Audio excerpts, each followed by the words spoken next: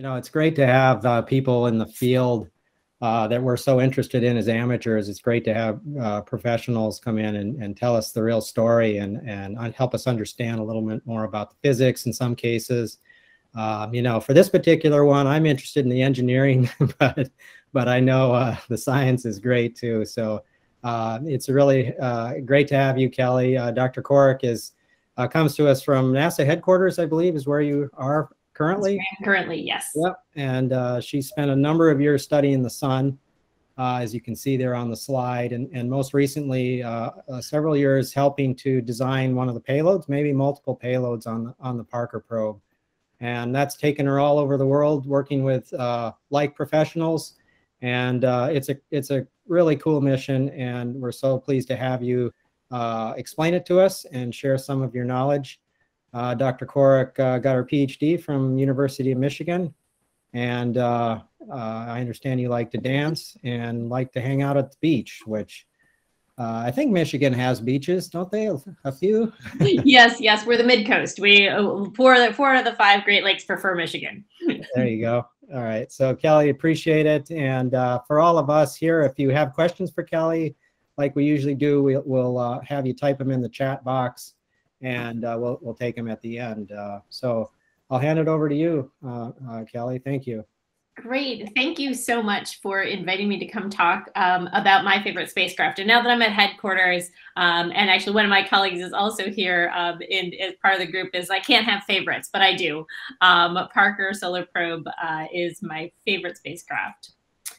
So a little bit about me. I have been in the field for over 20 years. Started designing things when I was working on a rocket. This is me in a clean room with the high-C, the high-resolution coronal imaging mirror that flew on the high-C sounding rocket.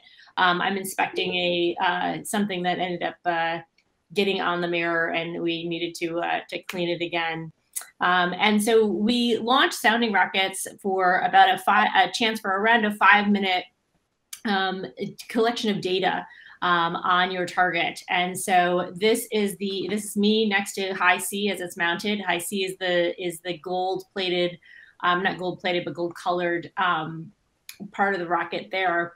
And so these were launched out in White Sands, New Mexico, and at the time took the highest resolution images of the sun's corona, or outer atmosphere. My work has taken me many different places, and I've worked with lots of different people. And you might recognize one of those people right here, standing in front of these esteemed colleagues at a Hinode meeting. And then I'm standing right behind one of your esteemed colleagues. And so I really enjoy working worldwide with different folks in solar physics.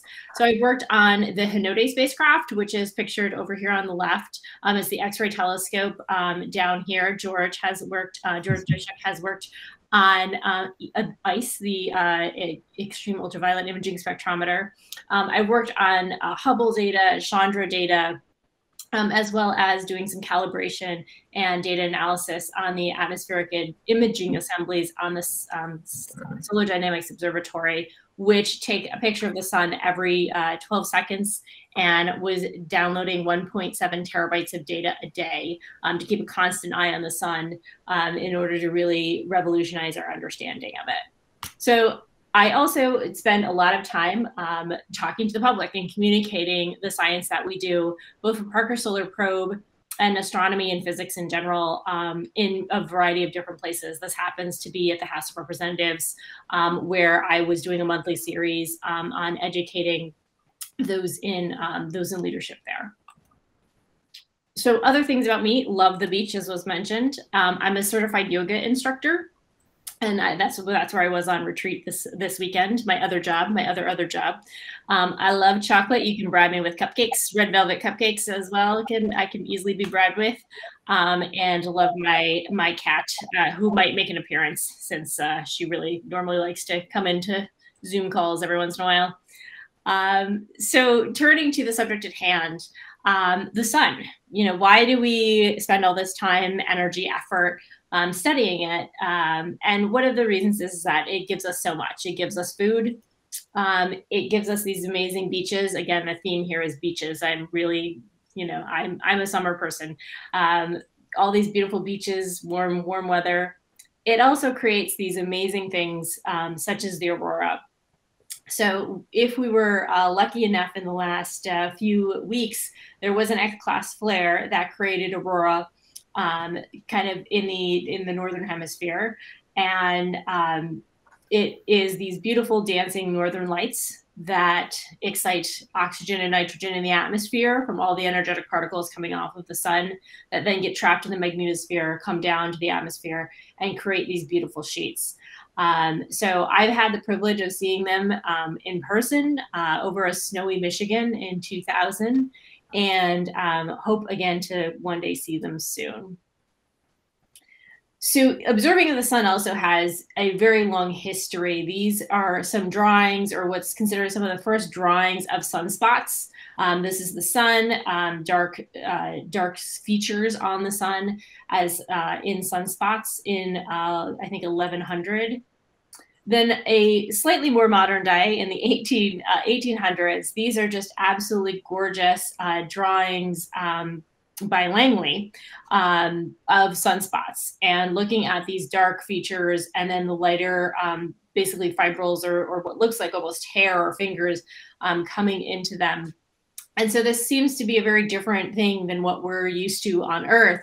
And the sun is magnetically dominated. And these are basically like if you played with the iron filings when you were young, the material there is following those magnetic fields. So with modern imaging, this is what you could see on a sun. And we saw a lot of this during the early 2000s of a very blank sun with maybe a sunspot on it.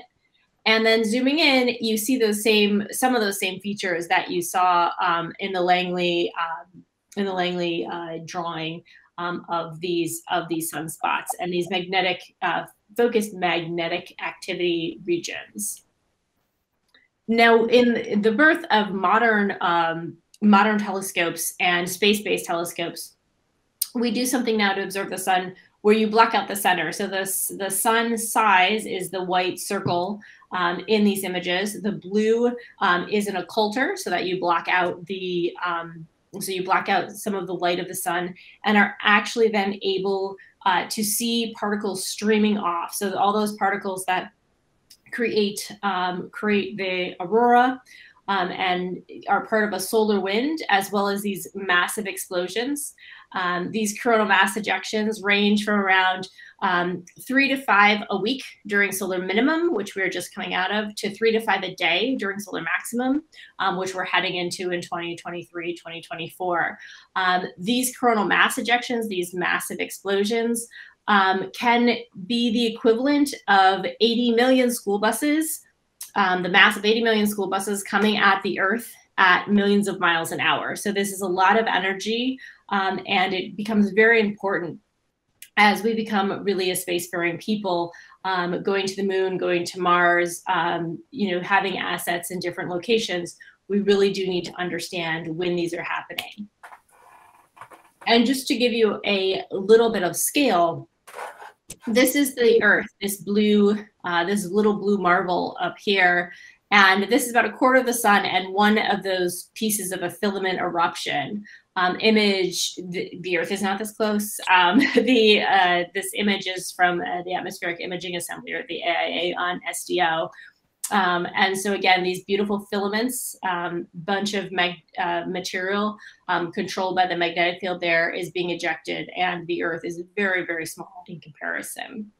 So these are very large effects, and they've gone on for really for as long as the sun has existed. And right now, one of the reasons why they're so important to study is simply because of our technology. Our technology is what the sun most interferes with. And so hence that is why it's so important to study this right now. The Parker Solar Probe, was 60 years in the making. And so why would we do something like this? Is first of all, we're explorers. And then again, those practical matters that I was describing about living with the star that we have nearest to us. And then the scientific curiosity. There's a lot of very interesting physics that we're getting at while we're going in this close to Parker. The Simpson Committee report was the report that suggested Parker Solar Probe. It also created NASA, and it suggested visiting every body in the solar system. And up until this point, we had visited every other body in the solar system and then Parker was the last one to go into the sun. There are various incarnations of solar probe over the last 60 years. And really it came down to, I know Paul mentioned that he was interested in the engineering, is that it came down to the engineering was finally up to the task at this point in time. And we found an orbit pattern that was able to, or trajectory that was actually able to give us more than one pass into the sun. As much as we really tried to figure out how to finally end the mission by diving into the sun, it takes a lot of energy to actually dive into the sun.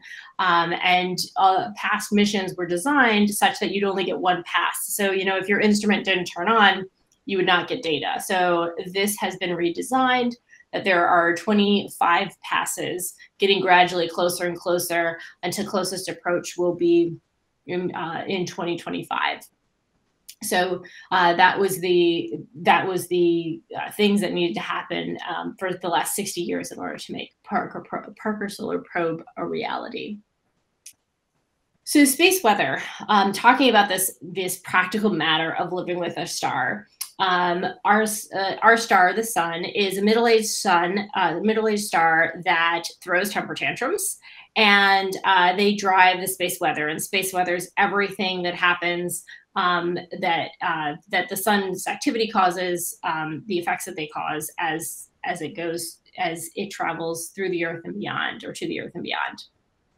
And the three main parts of space weather drivers are solar flares. So these are these massive eruptions, magnetic explosions on the sun. The amount of power generated by a flare could power the U.S. power grid for 80,000 years. So this is a lot of energy that these flares have. And the largest flares are associated with coronal mass ejections. So those millions of tons of material, those 80 million school buses at millions of miles an hour being ejected towards the Earth or Moon or Mars or whatever direction they come from on the sun. And then leading the charge is actually solar energetic particles. These solar energetic particles are energetic enough that they can take almost just an hour to get to Earth, because they are traveling very, very quickly. These are what can cause a variety of damages in different situations, but as well as it can also cause the beautiful aurora. So an image of the effects of space weather. So as these things, as the energetic particles, the coronal mass ejections propagate towards the Earth, what can happen is the solar flare protons can interfere with or create radiation effects on avionics, damage to spacecraft electronics through the energetic electrons as well as protons. You can induce ionospheric currents. You can induce power grid currents in the power grid, which could cause blackouts. And estimated, if it were to happen on the eastern seaboard, that could be trillions of dollars worth of downtime. And so it's very important to figure out when these things are going to happen and how we can mitigate, because we can mitigate all these effects. It just simply needs to be known ahead of time. And we're still about 20 years off of where terrestrial weather is. So we don't have the ability right now to tell the power grid to brown out so that they don't get these induced currents to brown out New York City. So we don't want to be wrong at that point in time. So a lot of work is going in to really understanding these flares and their effects on the Earth and our technology, so that we are able to be prepared. So that's one reason that really understanding it at the base, the scientific basis, Parker is flying through a lot of that on a regular basis, and starting to understand those questions. And the second part is scientific curiosity. The sun is still mysterious, and it does at least 2 weird things that we're still trying to figure out. It actually does a lot more, but I'm gonna keep it to 2 for this talk. So first of all, it has a reverse campfire effect. So if you think of the campfire, the heat is generated by the flames and by the burning of wood. But as you walk away from the campfire, you're going to get colder, and you're going to feel less heat, and that's simply because you've walked away from the heat source. Well, with the sun, the heat source would be considered the nuclear fusion that's going on in the center of the sun. And as you progressively get further away from that heat source, you would expect it to get cooler, and you do. So that yellow that you see of the sun in the earlier images, the photosphere, is cooler, is only around 5,000 degrees. Where when you get to the corona, it jumps up then to 1,000,000 degrees. So you've walked away from your heating source, and you've actually gotten colder, or you've gotten warmer, sorry. And because you get warmer, this is what we're trying to do, is we're trying to figure out why that the core is around 16 million. You go up to the photosphere again, which is around 6,000. And then out in the corona, it becomes over 1,000,000 degrees. So you've walked away from that heating source and gotten warmer. So we are trying to understand whether it's a series of these flares, that little of these flares that constantly heat the corona, whether it's waves, and there are a couple of different competing theories that we hope to use Parker to help understand which one, or determine which one is the source. So what I'm showing here on the left is an image from the Atmospheric Imaging Assembly, again, the AIA and SDO, and you're seeing these kind of dancing of the magnetic field, the plasma that's caught in the magnetic field. And one of the ways that it's thought that the plasma is heated is in this cartoon version on the right. So you have the surface of the sun is this white line, and you have things dancing and shaking or convecting underneath to actually move the magnetic field. These are simulations of a magnetic field, and that is supposed to cause the heating. And you can kind of see these things again dancing around here, that might be one of the signs of heating. Another theory on what the heating is, and this is actually from this is AIA as well. I thought it was XRT, but it is AIA. Is through these little flares and this reconnection. And so watching this movie, you'll see that as the flare goes off, you'll start to see brightening, which can be correlated with heating. And the cartoon version is the surface of the sun. Here's one loop. It interacts with this other magnetic field, causing the explosion and causing that heating. So those are 2 of the things that, current theories of how the coronal heating is happening. So now for Parker. To orient us, we have Earth, Venus, Mercury, and the sun. The first closest approach was just inside Mercury. We launched, and then again 25 different passes. And so once we get there, we had to design something that was going to do the work of really understanding what we wanted to solve, that coronal heating, the constant solar wind that was blowing off, the coronal mass ejections, things like that. And so sometimes you use models such as this that this was early days when we were using leftovers from lunch to create spacecrafts. And we actually did a pretty good job, I think. But we definitely wanted to make sure that we had something to take the temperature, because that's what we've been puzzled about. Something like an anemometer, looking at the wind direction and speed. looking for magnetic fields because we said the plasma was magnetically dominated. So a magnetometer, as well as pictures, because everyone wants a good picture when they go on vacation and bring them home to others. So what I was involved in was the solar wind electrons, alphas, and protons, or the SWEEP suite.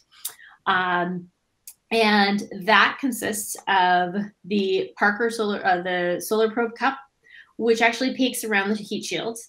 It withstands over 1,000 degrees in temperature and could measure things down to femtoamps.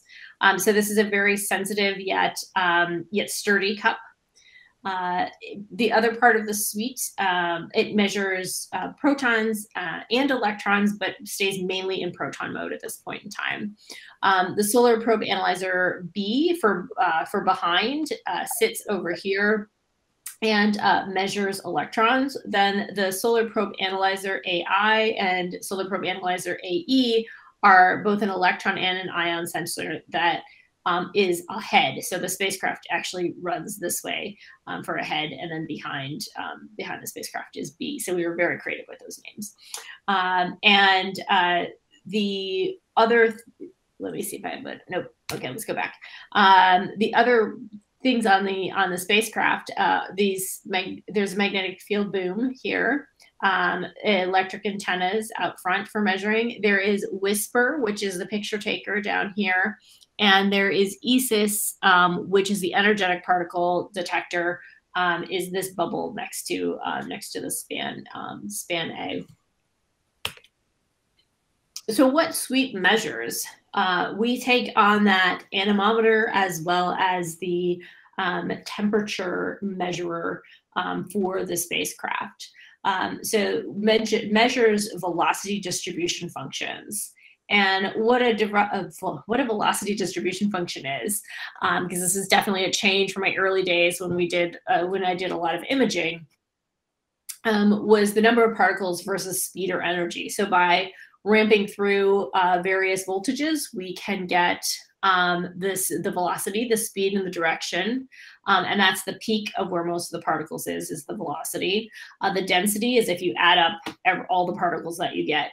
And then the temperature is actually the width of that distribution.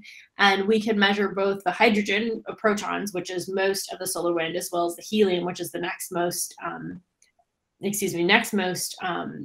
abundant element.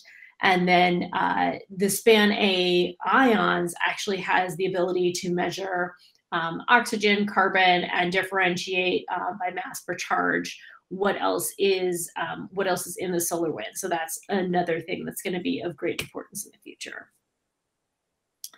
So again, going back to the solar probe cup, the thing that I spent most of my time over the last decade thinking about.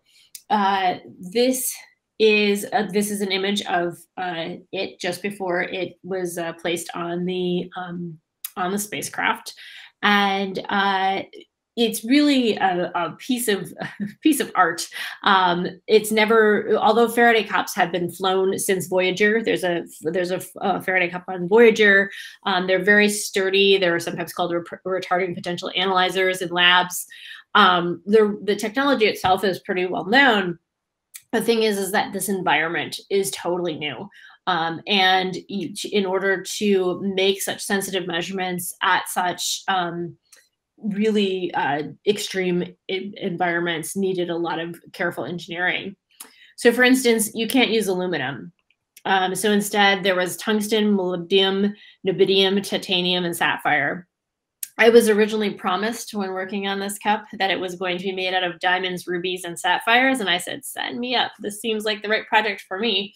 But in the end, the diamonds were too brittle. The diamonds were going to be this grid that regulates the particles. They wouldn't have made it through launch. And the ruby just ended up not being as good a insulator as these other as we found other things, and the sapphires though did stay, and they are It's white sapphire, white lab sapphire here that are standoffs in there. So there is white sapphires all around the cup. So those again, are used as insulators for the Faraday cage? Yeah. So it's a standoff for the voltage. So the high voltage, you can't see me pointing. The high voltage is just below that. So up to 8 kilovolts go on the one below it, and then the other grids are separated by sapphire.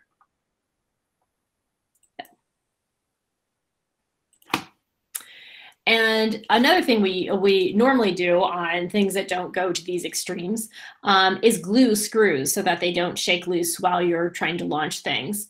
But you can't use epoxy at these temperatures. And so instead, everything is safety wired. So this, I am still amazed that the person who put this together hand tied every single one of these. And by now, they probably are all baked off because it's gotten very warm. But so again, very unique things, and definitely a one-of-a-kind type of instrument. Safety wiring like that is used commonly on aircraft engines and jet engines.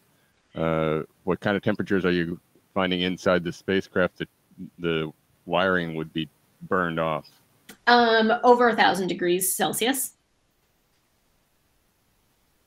So I'm not sure. It should. I thought it was supposed to just melt off at some point in time, and you know, unfortunately we can't ever tell. It's not coming back. Do you know from, I guess, experiments whether there's a lot of vibration on the spacecraft? There was vibration. The main vibration load we care about was the Delta IV Heavy that launched us into space. That was our main vibration profile. So it's only during the launch process that the vibration's an issue? Yeah, definitely. And mechanical isolation, or excuse me, the safety wiring is only needed during launch, not after it melts away. Exactly. Yep. Exactly. So yeah, at this point in time, it don't need to worry about vibration so much. So good questions.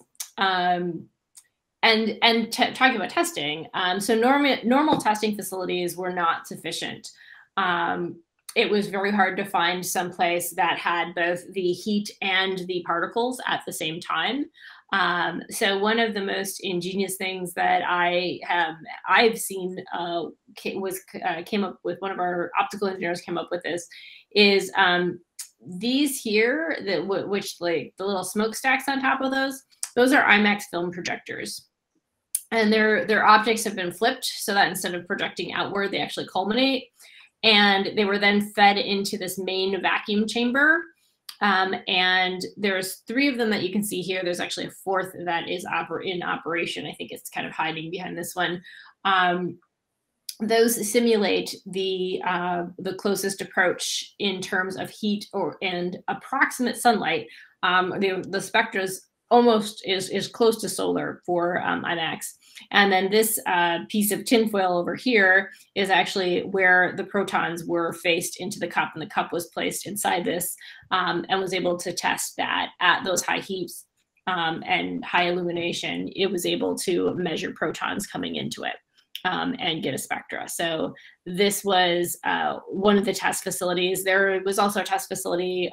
Calibration was done at Marshall Space Flight Center down at Huntsville, Alabama. And they have a beamline, but didn't necessarily have the light exposure, the heat exposure. So it was, there is another facility in the south of France that actually takes half a mountainside and focuses the light into a window to somewhat simulate, but every time there's a cloud, the spectrum changes or the intensity changes. So this was something that was much more consistent, and you could turn on and actually, run tests for long periods of time versus waiting for the weather. Do you know what kinds of temperature are reached at solar collectors where they heat salt as a liquid? I actually do not. I know that the French one was built for nuclear testing, so I'm guessing that it's of that nature. that might be an already existing source of that kind of illumination. Yeah. Yes. Yeah.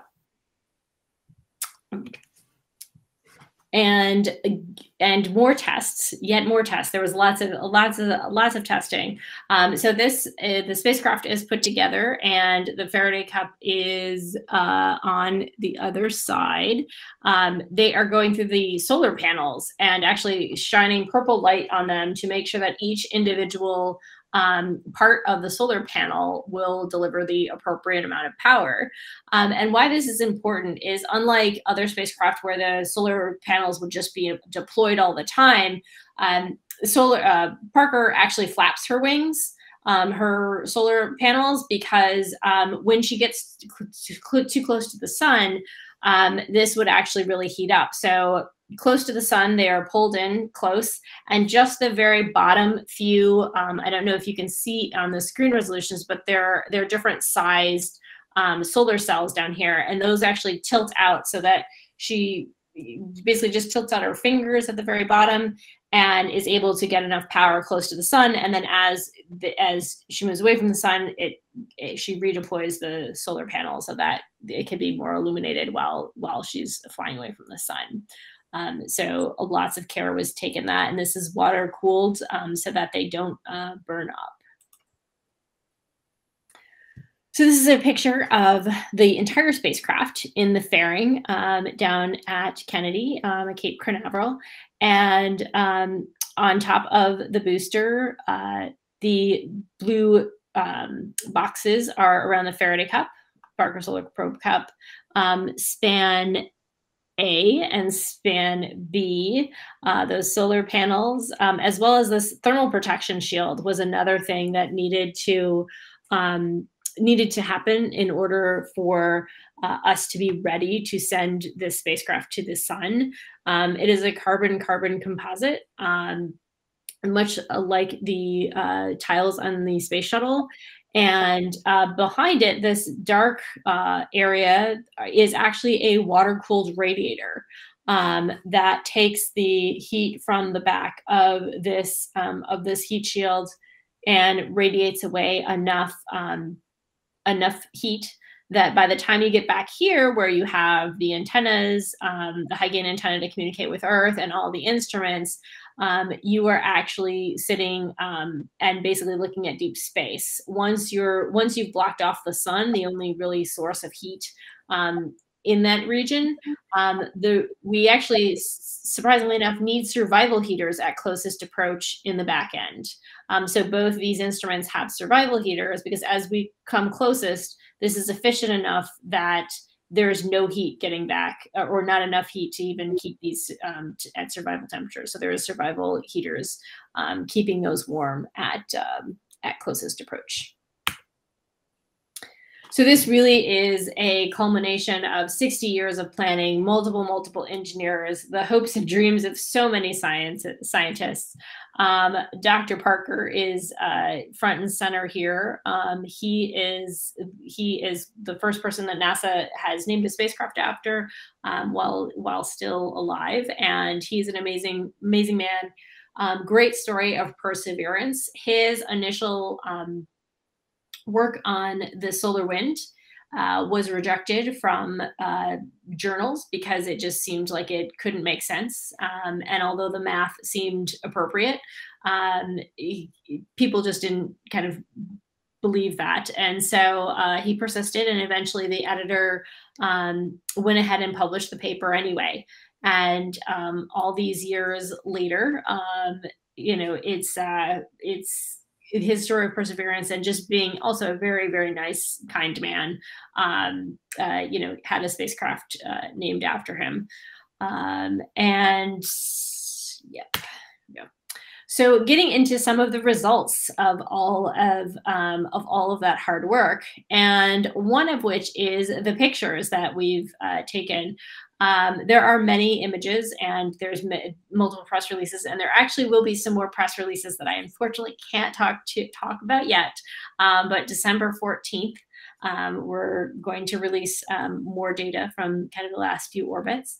But this is a WISPR image of comet NEWISE, and just showing very, very beautiful pictures of comets.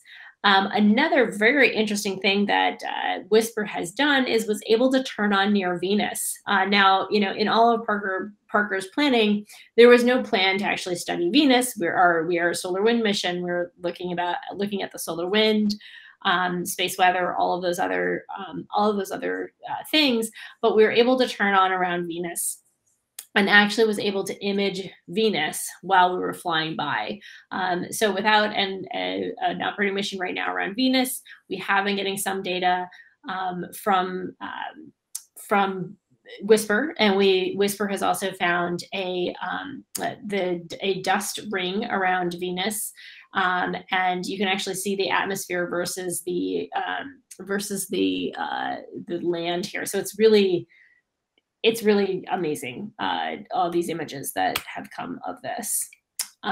Parker has also kind of an unexpected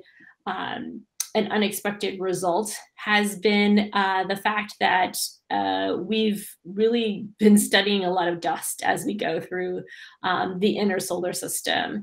And we were able to, the dust impacts on the electric field antennas allow us to get an impact rate, as well as some of the images in WISPR can see this dust impacts. And there are it's consistent with 3 different sources of dust: meteoroids, beta meteoroids, alpha meteoroids, and then a meteoroid stream. And so these 3 separate ones are the first time we've really been able to fly through all this dust. And this has implications for other systems, not just our own sun. Now, getting to some space weather results. So this is an image of Stereo ahead, which is another spacecraft in that ultraviolet light, EUV 304 angstroms. And from this movie, it was pretty uninteresting, right? You didn't really see much, nothing. I mean, there might be a few filaments here or there, but nothing looking like those spectacular explosions that we saw earlier. And so then we did a running difference image, so that you actually subtract one from the other, and you can see that there was something that seemed to head off of the sun in this direction early in the movie. And so with this, we wanted to see if this was possibly something that Parker had flew through. This is a coronal mass ejection, or actually a streamer blowout coronal mass ejection, which is basically a very weak one. And lo and behold, we looked at the sweep data. So this again is different data than what I'm used to looking at in terms of the imaging. The top is the magnetic fields versus time, the tangential and radial velocity, or magnetic fields, radial velocity scan, proton density, and then temperature. And these 2 dotted lines show where the coronal mass ejection, the first coronal mass ejection that Parker flew through, was located. And so the proton density has some changes, but has some big clumps in it. Temperature kind of drops out, which is meaning that could have drudged things up from deep in the atmosphere to throw out. And then the magnetic field also rotates, and there's some other interesting rotations there that has some twists and some magnetic flux ropes that have gone by. So this was the first coronal mass ejection that Parker has flown by. And why this is so amazing is the fact that when initial plans were made, it was thought that Parker might fly through 5 in its 7-year mission. And we ended up flying through 5 within about the first year. So this is a very different environment. Coronal mass ejections, there was a lot of discussion in writing this paper as to what is a coronal mass ejection, how big does it have to be, what are we doing with that kind of inner everything in the inner heliosphere and all that activity. How do we really see that at Earth, and how can we learn more? So Parker really had already really changed how we're thinking about this. So kind of what's next for Parker. So November 21st, just about a little under, just about a week away, breaks her own speed and distance record. She will be 13 solar radii from the center of the sun and be at 163 kilometers per second. So I get a cake, or I make myself a cake every time that we break this. So this is my third cake, I think, third or fourth cake. And then there is— You bake it in the solar oven? Excuse me, in solar oven. I should. Well, yes, I should, but no, I just eat cake.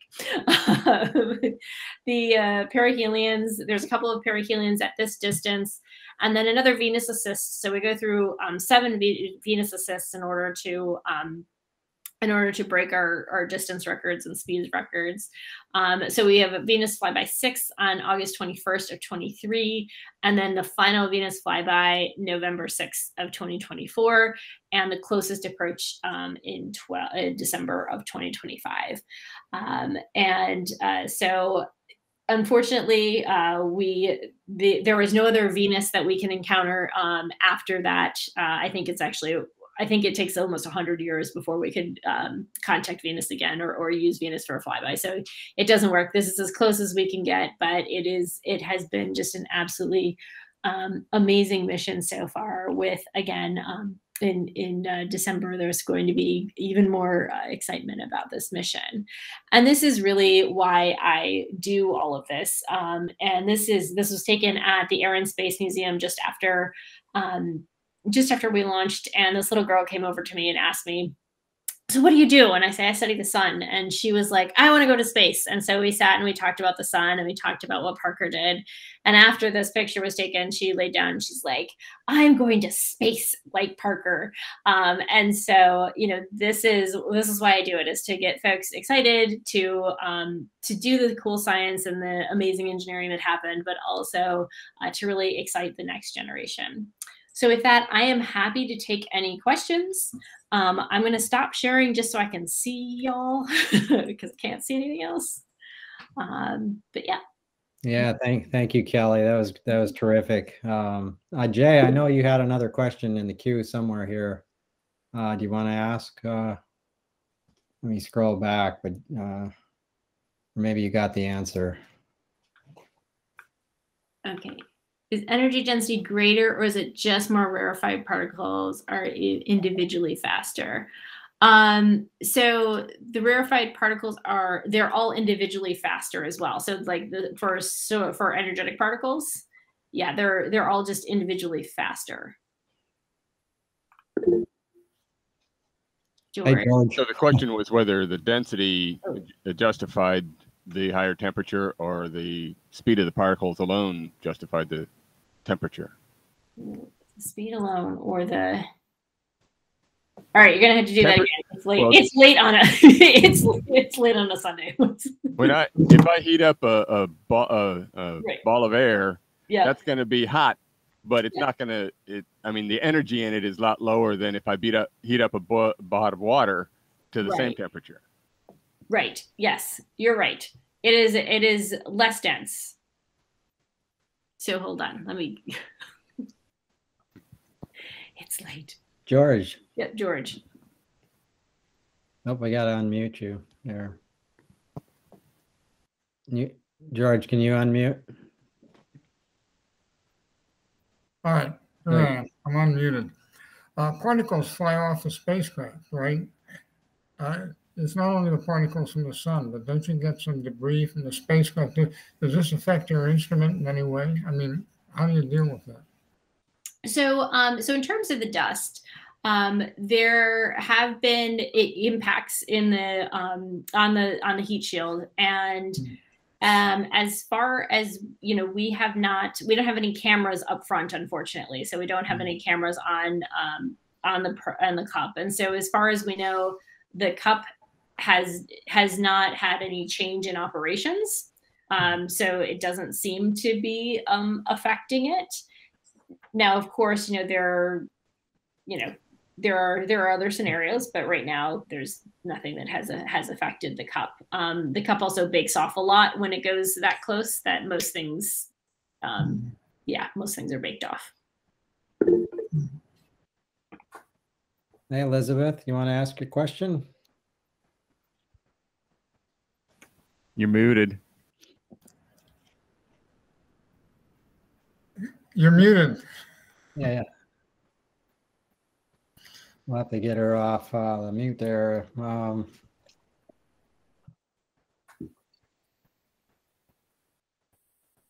I'll ask one here and see if Elizabeth There we can. go.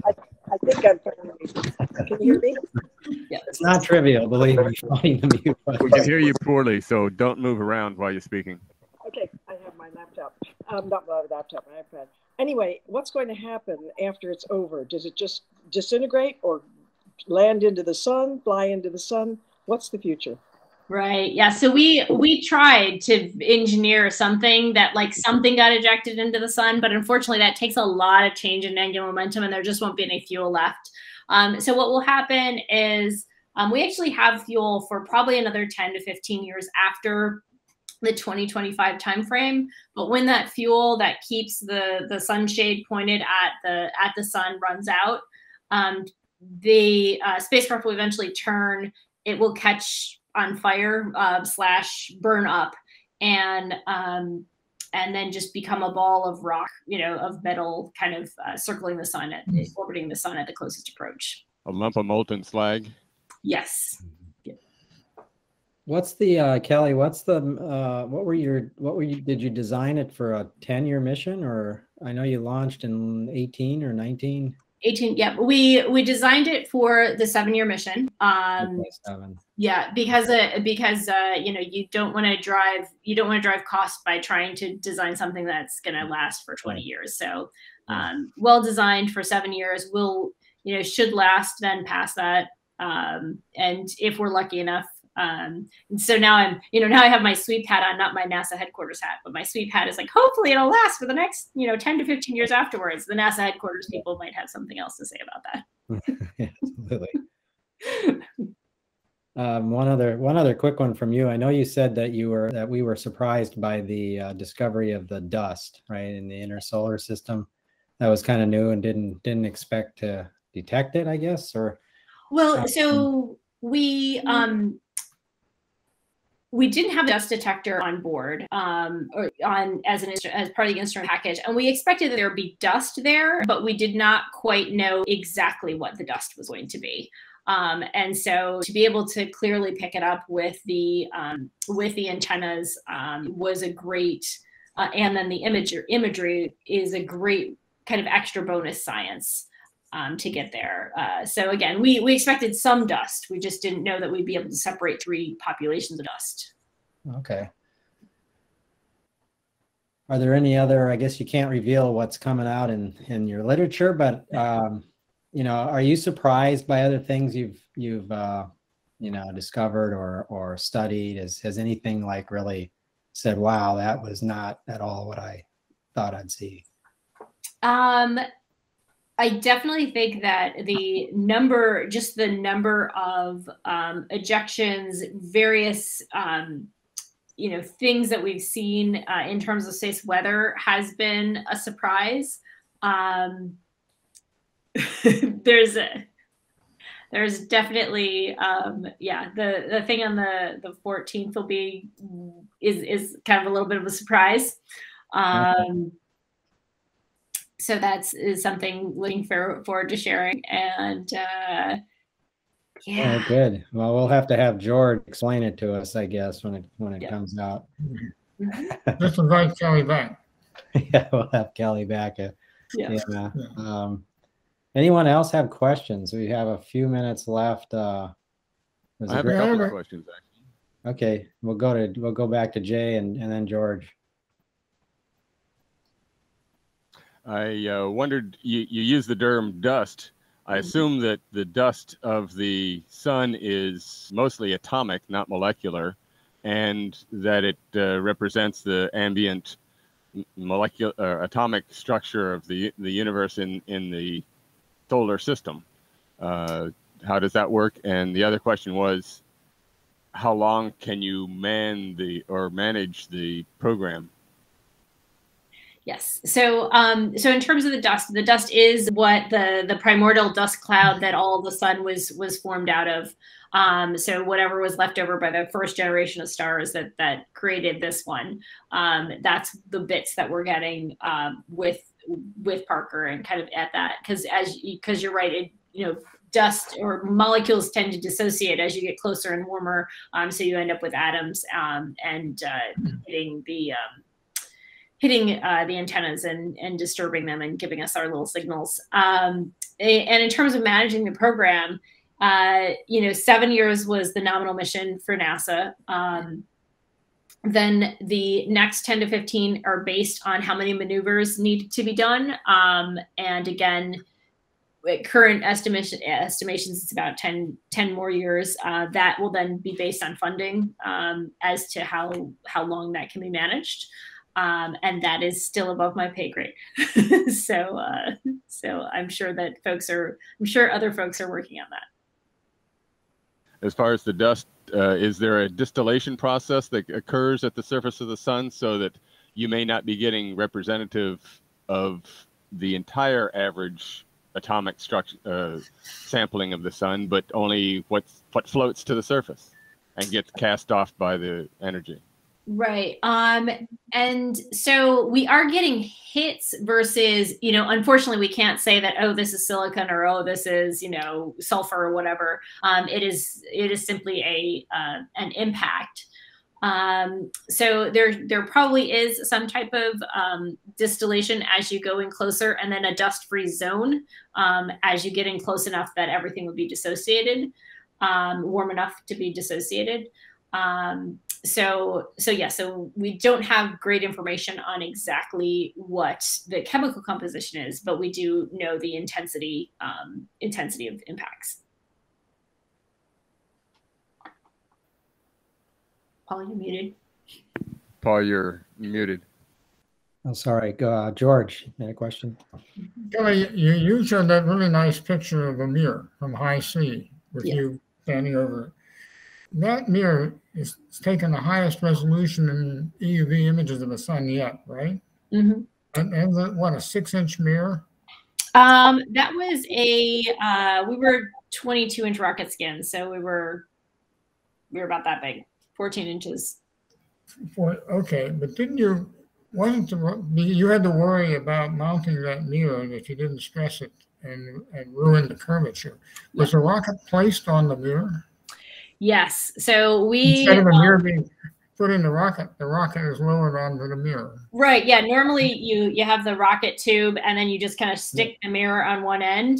For this, we actually had to create a mount where the rocket was standing and you laid underneath it and mounted it from the bottom so that there was equal gravity on all parts of the mirrors. So any of the 5 flexures that held it in place was giving the same amount of gravity, versus if you were to mount it vertically, you have a different amount of gravity from here to from the top to the bottom. So there was a lot of very sensitive engineering that went into that one too. I guess I find myself in very, very complicated engineering problems. Yeah. Okay, I see Elizabeth. I don't know if you have another question or just just need to close your hand there. But anybody else? Any other questions? I guess Kelly, can you give us a sense, just practically speaking, what happened the last few weeks? I know we had space weather kind of going on. Tell us about that a little bit, if you could. Definitely. So earlier this month, well, I guess last month, October, just before Halloween, there was an X-class flare. So X-class is how much X-rays you're seeing. And so this is a large amount of X-rays, the largest classification we have. And that happened on the sun. That created the coronal mass ejection as well as the particles that came towards the Earth. Those particles hit kind of a little later than we thought. We thought they would come streaming towards the Earth very quickly and hit on Halloween. And although some hit on Halloween, a lot of them kind of came a day or two later than we thought. And so that was unique and sent a lot of people scratching their heads as to why that was happening. So it's again another data point for us to really start to understand how the space weather thing works. So Kelly, it was really fantastic having you. George does a lot of work getting speakers. He has a nice collection of names and contacts, and you're certainly one of them at the top of that list. And I really appreciate the time you gave us tonight, prepping for it, and for spending a good hour, a little more than an hour here with us. So thank you again for coming and sharing your insight, and best of luck. I'm really looking forward to the data, and as I know you are as well. So thanks, Kelly. Definitely. Thank you. Yeah.